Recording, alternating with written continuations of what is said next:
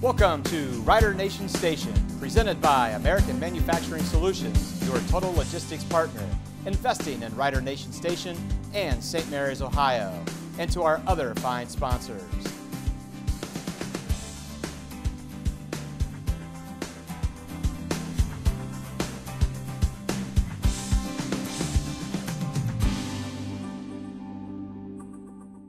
Hello, everyone, and welcome to the Doug Frye Show on Rider Nation Station. I'm your host, Joe Hurlburt, alongside head coach Doug Frye. And Coach, we'll talk a little bit about the Van Wert St. Mary's game last Friday, but a tough one on the road. Yeah, it was, and golly, we're going to week 5 of 6 right now, and things are just kind of buzzing by. But so we've lost double overtime. We lost a 6-point ball game, and I thought Van Wert has a very good football team, but I thought it was one that we could have very easily won. So we've got some stuff we continue to try to clean up. We'll talk about that in just a little bit. But let's take a look a little bit about how the Western Buckeye League is shaping up after 4 weeks of play. Of course, Van Wert now remains the only undefeated team in the Western Buckeye League. They're 4-0, and they are followed by Kenton, OG, and Shawnee at 3-1 marks. St. Mary's, Elida, Salina all find themselves 2-2 on the season. Bath is 1-3. Wapak and Defiance are 0-4. Last week in the Western Buckeye League, in case you missed it, OG defeated Bath 20-17. Kenton defeated Defiance 34-13. Shawnee slipped by Wapak 9-7. Salina defeated Elida 21-17, and of course Van Wert defeated St. Mary's 34-28. This week around the Western Buckeye League, Bath is at Salina, Elida is at Defiance, Wapakoneta takes on Kenton, Van Wert is at OG. That should be an interesting contest. Should be.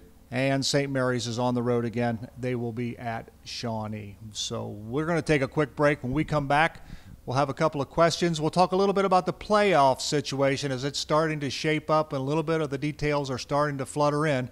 We'll do that and more when we continue right after this. Guarneri's Pizzeria and Pub has partnered with Rider Nation Station this season so that every Friday night, Guarneri's can be Rough Rider Football Central. Guarneri's will be streaming Rough Rider football live every Friday night at 7, paired with your favorite Rider aid. Make sure to call and make your reservations now to ensure yourself a good seat. Call Guarneri's at 419-394-2244 and make your reservation today. And go Riders! Miller Funeral Home has been serving the Rough Rider community in its time of need since the 70s. Our business is a family affair, dedicated to serving families with integrity, dignity, and compassion. Miller Funeral Home, proud to be a supporter of the Rough Rider community. Welcome back to the Doug Frye Show. Joe Hurlburt alongside head coach Doug Frye. And Coach, we did receive an email this week, and I think it's a pretty legit question. We're going to fire this off to you. It's from Sean Sturwald. And here's the questions. What is the most important thing you have to do to prepare the team and coaching staff for a ball game? Well, first of all, we really appreciate that question from Sean. Thanks for sending that in. Good young man. He's got a son on our team this year. It's a freshman, so going to be a good football player for us. Well, I tell you what, I think the toughest part in today's game is above the eyebrows right now. The physical part is what we can see on film over and over again, but making sure our kids are focused in the right way, and we spend a lot more time concerning ourselves about the St. Mary's Rough Riders than we do the particular opponent each week. So, we're in here from a time standpoint. We're in here Saturday morning, bright and early. Our coaches meet at 5:30 in the morning on Saturday, so we're in here starting at that point and usually get out of here around 3 o'clock on Saturday and then back in Sunday night for a Sunday night meeting. So as preparation standpoint, we're getting everything prepared at that point as far as we can. And then with the kids, we're trying to make sure we focus on the mistakes that were made and try to clean those mistakes up from the week prior to that. But, like I said, that's not an easy thing to do. We're trying to make sure our kids are continuing forward and understand that if we take care of our own house, there's a good chance that good things will happen. Well, let me elaborate on that. You guys obviously look at films. Do you as a coaching staff grade? Is that system still in effect that you grade players, and after it's all said and done, they receive like a percentage of how they performed during the game? Actually, we do. As we sit here, as I look across the locker room, the last week's grades are still posted over there. As I went through Coach Bachman's files when I was here, when I came in, and we're still in the old office, and Coach Pretty's stuff, he had a file there that said, as he graded his players, that it took a 90% on the grade scale to be a state champion. On those grades, 80% to win the league championship, and 70 to be passing in the grades. And so we post those grades. Our kids come in and look at them then, and our defensive staff post missed tackles, and a number of those, and a number of tackles that are made. And we actually, on the wall behind me here, have the original. There was tons of things that I found in trash cans and found stuck around when we returned here. And the original goal charts that we had under Coach Bachman, under Coach Pretty, and under myself are still on the wall in this locker room right here. And we made a few little changes here and there. But, yes, we do. We stick with that old school grading, and the O-linemen really like to come in and see where they've graded at. Yes. Because I remember you either got a plus, you either did the job, or you got a minus, and you didn't do the job. And if it's a fumble, it's a double minus. And if it's a missed tackle, it's a double minus. And there are cases where a young man will make a block, get up and make a second block, so we will double plus those in those cases there. And in past years, we've also done this two ways, but the constraints of COVID-19, so we don't want to really be in the locker rooms quite as much. I've changed this year, where we have a coach's grade and a self-grade. So the young men would grade themselves, we would grade them. And you know what we found through the years is actually the young men graded themselves lower than the coaches graded. A little harder on they're themselves. a little tougher on themselves throughout the years.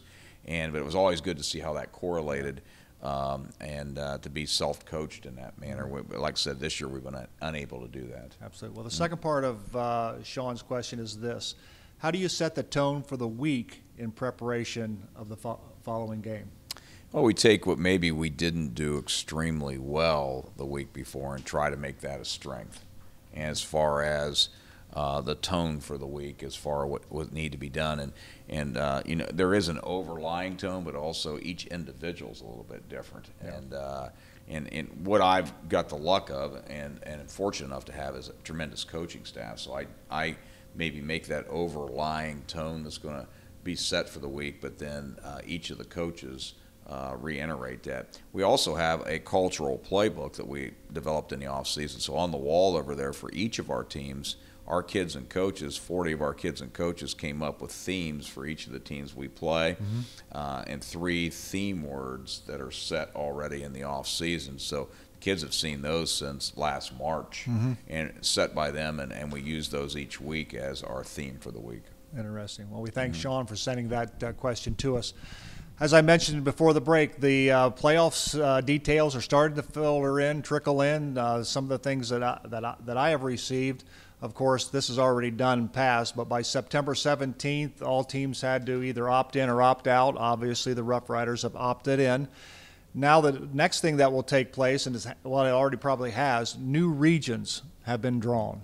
How does that shape up? Has anything changed as far as the Rough Riders are concerned?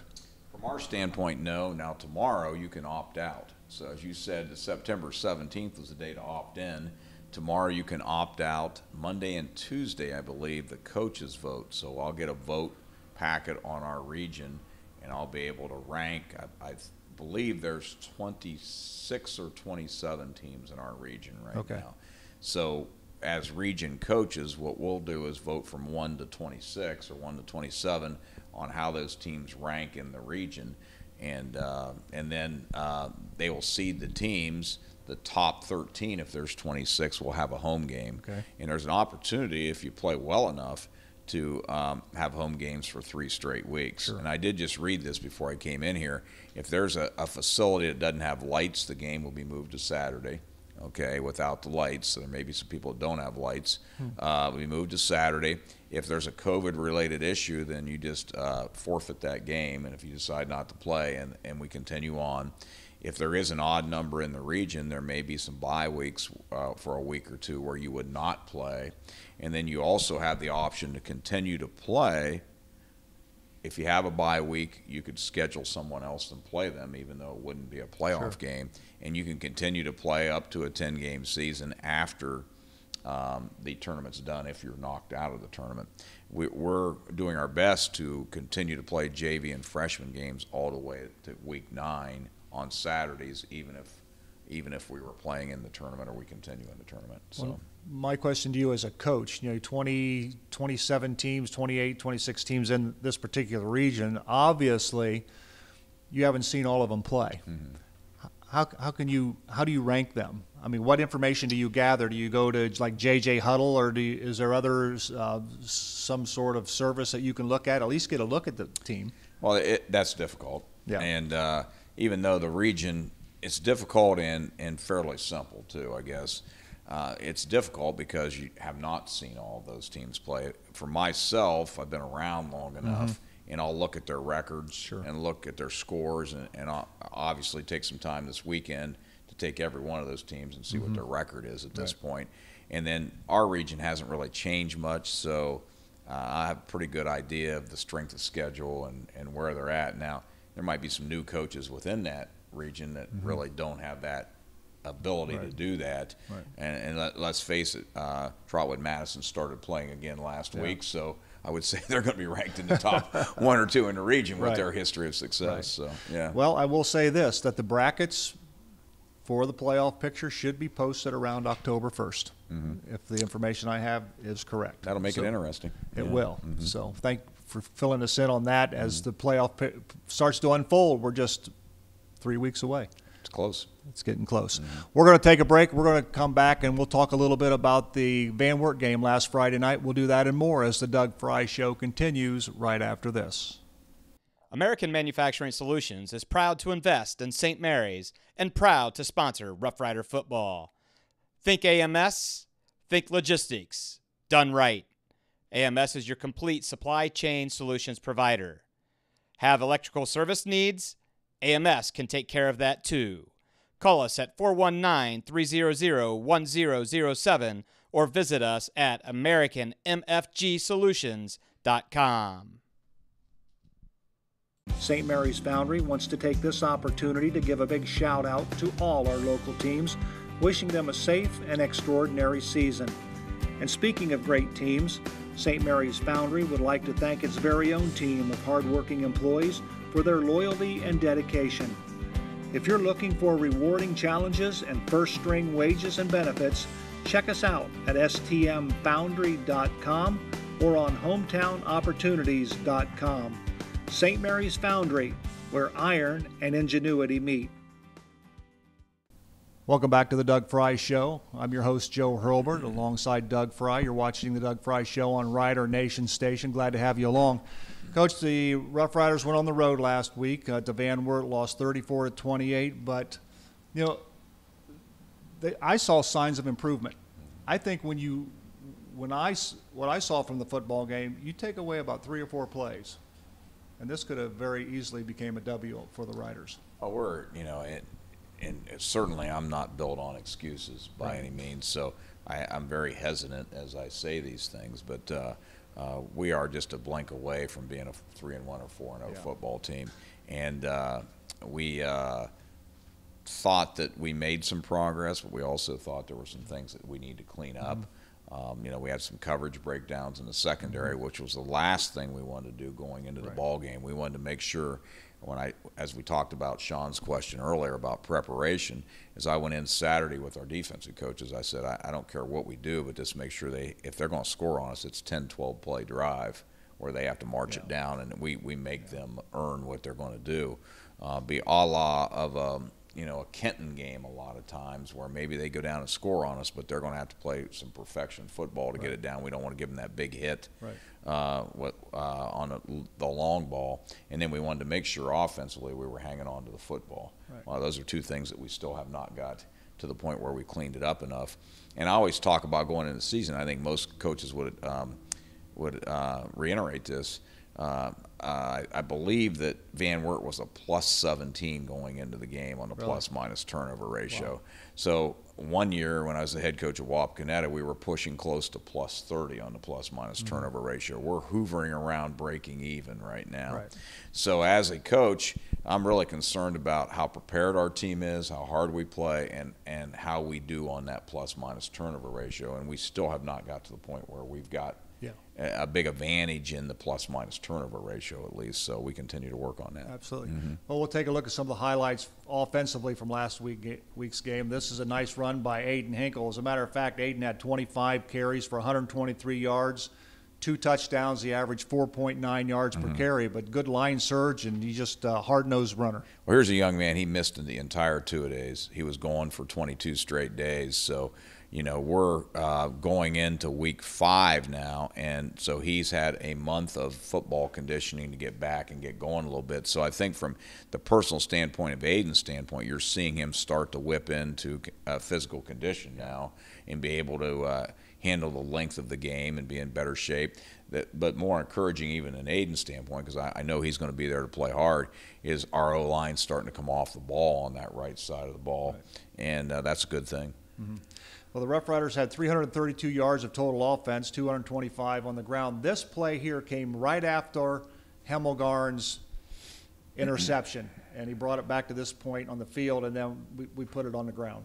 Well, that's just atypical of what my team has stood for through the years, and until we clean that up, we're not going to be able to win football games on a consistent basis. So, Gavin Reinecke had a pretty decent evening throwing the football. He was 8 of 18 for 107 yards. He had 1 touchdown, a 66-yarder.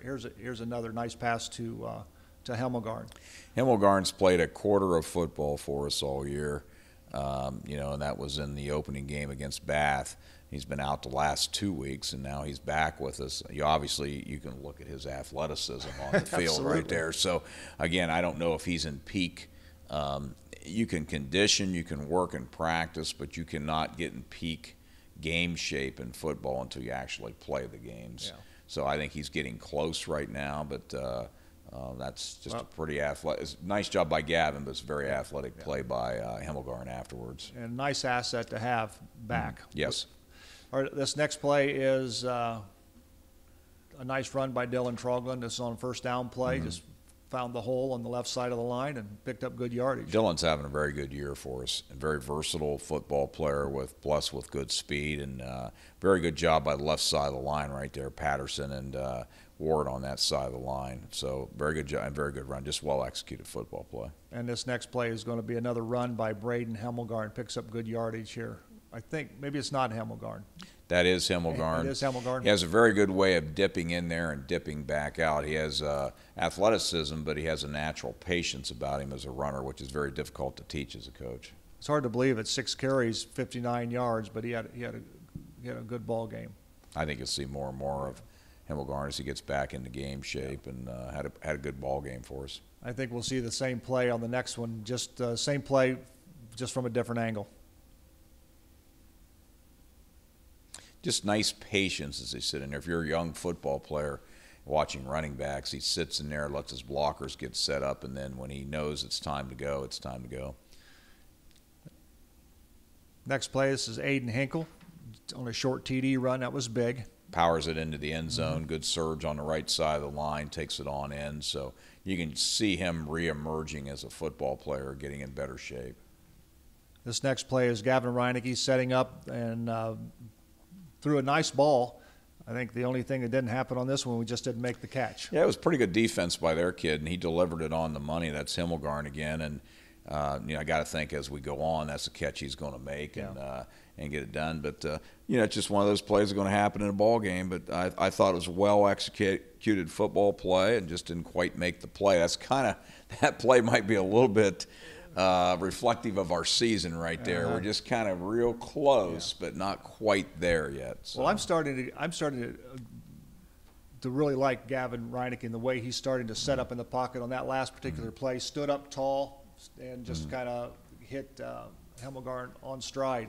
This next play is I'm not really sure about this next play. I'll let you comment on this. I'll watch it here first and see what transpires here, but I'm not sure either. Well, I can tell you my thought is, why is that not pass interference? Well, you can let Mark Sisko, as he comes in with rules of the game, talk about that. But, obviously we hope for a flag to be thrown there, even though we would have hoped more for a touchdown. Of course, it's late in the ball game. I thought that, to me, that's just a bad time for the official. Again, like I said, on that one, there's years where you look back, Joe, and you think, golly, everything just kind of went our way, and there's a lot of things that just haven't quite gone our way the last few weeks. But I can't. We don't ever say, well, that shoulda, woulda, coulda. Yep, we just keep playing the ball game, and we never blame an official for anything. Absolutely. And you said it before. You don't blame a win or a loss on one particular play. That particular play did not lose this ball game. Absolutely. So, and this is the final play of the ball game, and just a timing issue in the backfield, I believe. Yeah, doggone it. I think we had a play called that would have been a sure first down and might have been further than that. So I thought it was well executed at the end of the ball game, with the exception of this play here. And we're getting closer.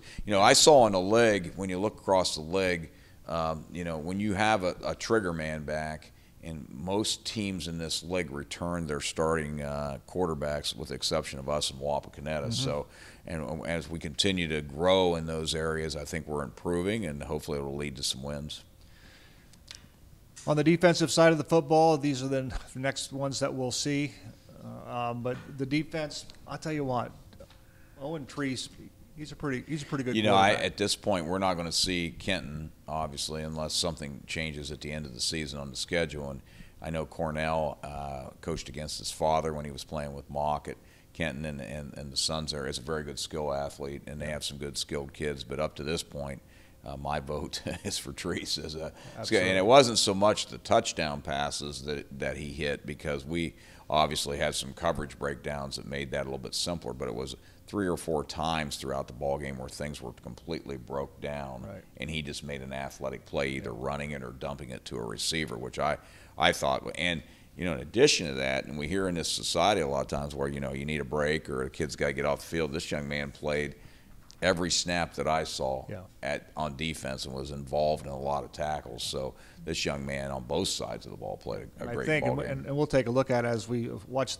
some of the highlights, is that it seemed like the defense is just about a half a step away just from getting him. And but he made a lot of things out of nothing. He played a whale of a ball game, and as a coach, you want to win the game, but you have great respect for young men that play hard and with the effort. And like I said, I didn't see him come off the field. He played a whale of a game. This first play is just good defense. They just swarm to the football. They find it, and they just swarm good play. I thought early in the game we were playing with great emotion. I thought we continued to. We had some missed tackles that need cleaned up and coverage breakdowns that need cleaned up. But, this is a nice football play right here. One of our backers coming through. I don't really see who that is on the inside right there, and our DB's closed, but good pursuit to the ball. This next play is just another nice defensive stop.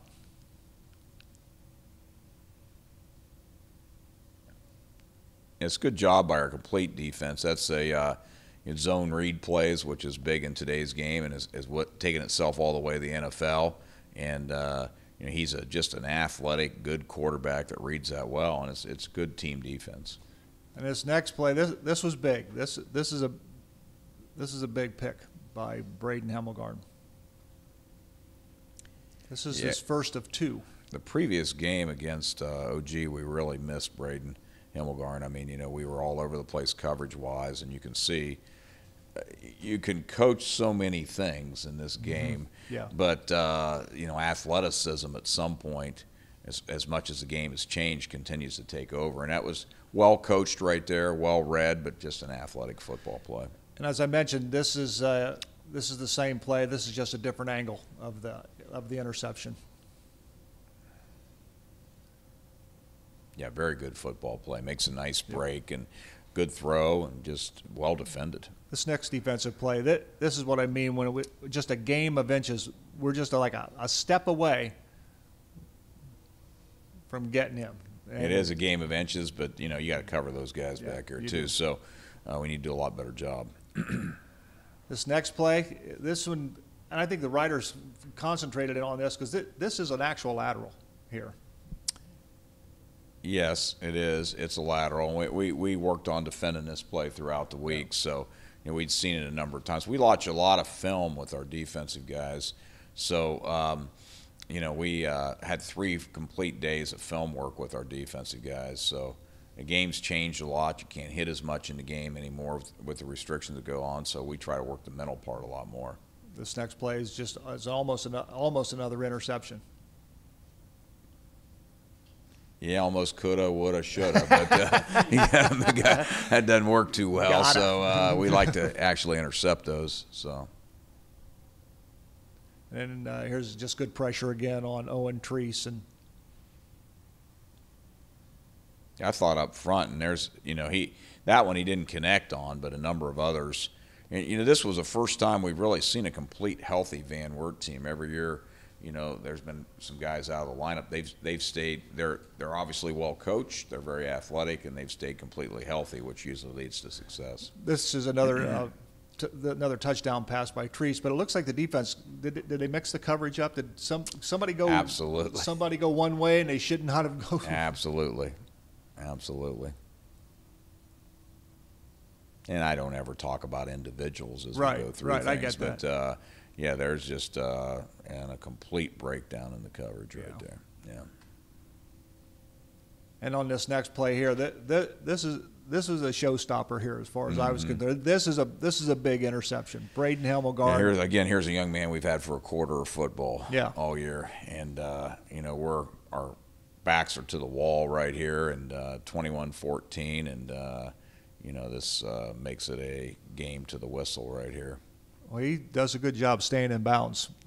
He definitely did, and I never peeked over there to question that call by any means. So and it was even on Van Wert's sideline. And they didn't seem to say a thing, but this is just a pure athletic play. I think he's all in bounds the whole way. I think he was too. My X-ray vision. Yeah, I think so too, for sure. And this is what I meant too, is this just a game of inches, and I don't know why that would be in there. Yeah, but anyhow, anytime it's a touchdown for us, I like it. We'll go with it. So that's kind of look at the St. Mary's Van Wert game. We'll put that one to bed, Coach, and then we'll talk a little bit when we come back after the break. Right. We'll talk about this week's opponent, the Shawnee Indians. We'll do that and more right after this. For all your sporting good needs, visit Albert Sporting Goods at 121 West Spring Street, serving the St. Mary's community since 1980.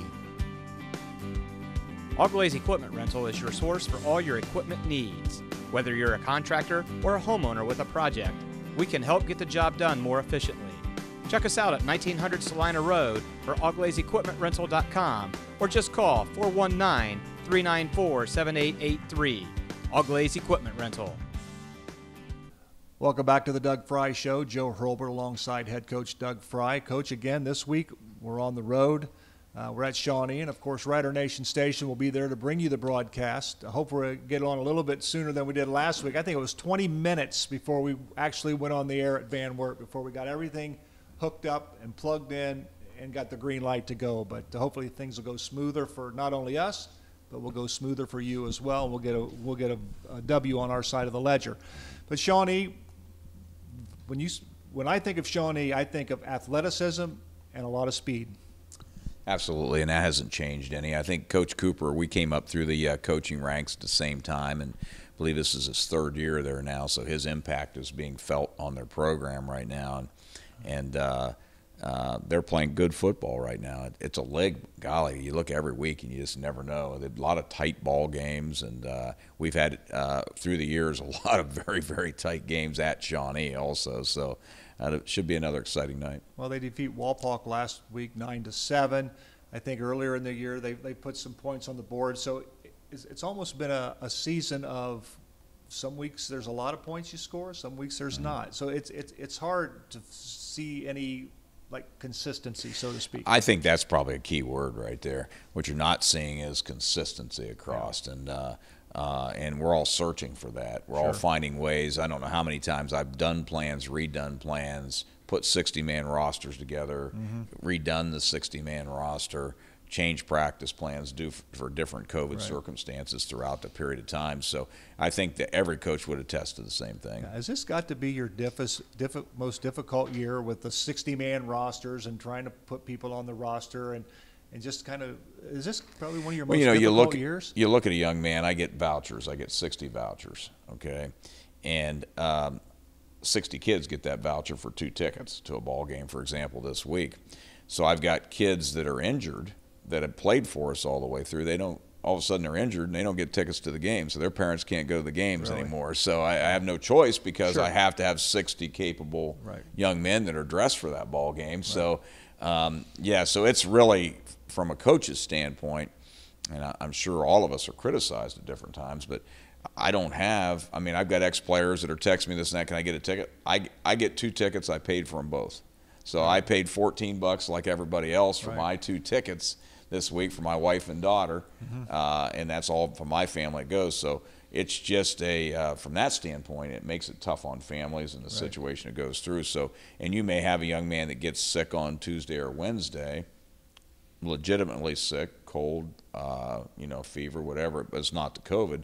He's back on Thursday. Well, you've replaced him on the 60-man roster already. So, there is no choice. You can't wait around in that case. And it's not been the easiest thing to try to handle this year, but we're all in the same boat, so we try to do our best. At least we're playing. Well, we wish you well on this Friday night. We're going to take a break. We're going to have one final word with the coach when we come back right after this. For all your sporting good needs, visit Albert Sporting Goods at 121 West Spring Street, serving the St. Mary's community since 1980. Auglaze Equipment Rental is your source for all your equipment needs. Whether you're a contractor or a homeowner with a project, we can help get the job done more efficiently. Check us out at 1900 Salina Road or AuglaiseEquipmentRental.com or just call 419-394-7883. Auglaze Equipment Rental. American Manufacturing Solutions is proud to invest in St. Mary's and proud to sponsor Rough Rider football. Think AMS, think logistics, done right. AMS is your complete supply chain solutions provider. Have electrical service needs? AMS can take care of that too. Call us at 419-300-1007 or visit us at AmericanMFGSolutions.com. St. Mary's Foundry wants to take this opportunity to give a big shout out to all our local teams, wishing them a safe and extraordinary season. And speaking of great teams, St. Mary's Foundry would like to thank its very own team of hardworking employees for their loyalty and dedication. If you're looking for rewarding challenges and first-string wages and benefits, check us out at stmfoundry.com or on hometownopportunities.com. St. Mary's Foundry, where iron and ingenuity meet. Guarneri's Pizzeria and Pub has partnered with Rider Nation Station this season so that every Friday night, Guarneri's can be Rough Rider Football Central. Guarneri's will be streaming Rough Rider football live every Friday night at 7, paired with your favorite Rider aid. Make sure to call and make your reservations now to ensure yourself a good seat. Call Guarneri's at 419-394-2244 and make your reservation today. And go Riders! Miller Funeral Home has been serving the Rough Rider community in its time of need since the 70s. Our business is a family affair, dedicated to serving families with integrity, dignity, and compassion. Miller Funeral Home, proud to be a supporter of the Rough Rider community. Coach, one final word. Again, I ask it each and every week. What's it going to take for the Rough Riders to get that W on their side of the ledger? Well, I think the St. Mary's Rough Riders need to play like the St. Mary's Rough Riders, is what I would basically say. So if we can start getting, what we're used to at least in the last 4 years of getting great effort every play, cleaning up the ball security on offense, finishing tackles, not giving easy touchdowns, and I think we'll have an opportunity to be successful, at least a better opportunity. I'm sure Shawnee's going to say the same thing to their kids as we go through things. And, the other thing we really haven't talked about, that's what it's going to take, but as we talked about the COVID things, we get a 10-minute halftime too. So a 10-minute halftime, is just about when you're making the adjustments, it's time to hit the field again. Right. So, That's a good point. As we go through things, that's been a little more difficult. So more consistency that we can reach Sure. as a football team in the base areas, the better chance we have for success then. Well, we wish you all the best Friday night against the Shawnee Indians. Thank you. Well, that's going to wrap it up for this edition of the Doug Frye Show. We want to remind you once again that you can see the Doug Frye Show every Thursday evening on Rider Nation Station. Go to YouTube, check out Rider Nation Station, and watch the Doug Frye Show. Also, Rules of the Game with Zach Farrell and Mark Sisko shows approximately an hour before kickoff on Friday nights. Watch that, and we'll be with you Friday night at 7 o'clock for the kickoff for the game between the St. Mary's Rough Riders and the Shawnee Indians. Join us then. For head coach Doug Frye, I'm Joe Hurlburt. Hope you enjoyed this edition of the Doug Frye Show. Until next week, so long, everyone. Thanks for watching another episode of Rider Nation Station. Help us help you by subscribing on YouTube or following us on Facebook.